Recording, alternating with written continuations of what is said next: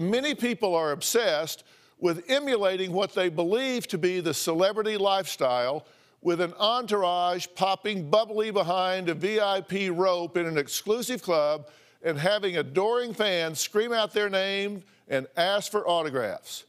Now, a young man in New York City, Brett, decided he wanted to find out if he could trick people into thinking he was famous. He put together a team of people which included a fake assistant, fake entourage, fake bodyguards, and he hit the streets.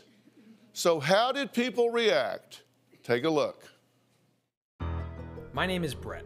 My whole life, I've always wondered what it would feel like to be famous. Nowadays, it seems like anyone can achieve fame. Why can't I do it too? I'll have bodyguards, assistants, and a few photographers follow me around Times Square, and of course I'll bring along a camera crew to film every second of it.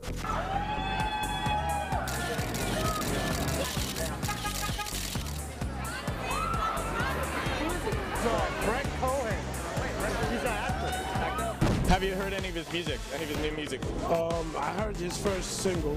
Guys, what was it like meeting Brett? Oh, the best thing of my life.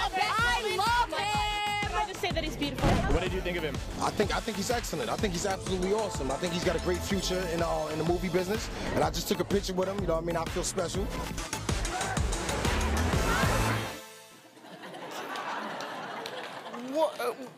Brett, are you there? I'm here. How are you? I'm just going crazy. So tell me, were you surprised that you got such a reaction? Before we even turned the cameras on, just when we started walking and getting into place, people started coming up to me. So I was like, you know what, this thing might actually work.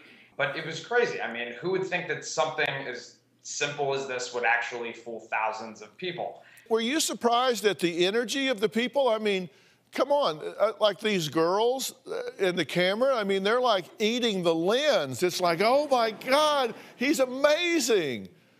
I mean, I know I'm hard to resist, but no, I mean, I was absolutely shocked. They were so excited, as though they were seeing someone they knew rather than someone they just thought was famous. So you did this, and then it goes viral, so a lot of people did see it, so you really did kind of become known, right? So people did start recognizing you.